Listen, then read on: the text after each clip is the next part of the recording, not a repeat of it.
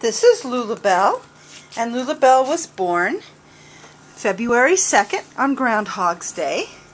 She is a tortie in white. She's a very pretty girl.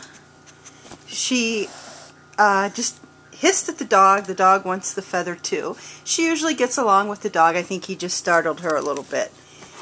Her adoption fee is $125. She's up for adoption through STAAR, second time around animal rescue. We show our cats at the Mount Prospect, Illinois, PetSmart. And she's a beautiful little girl. I don't know if I said this before, but she's got a big personality. She's not afraid really of anything, and if she gets annoyed, she lets you know. That's the tortie in her. She's a doll. Very cute. I absolutely love Lulabelle.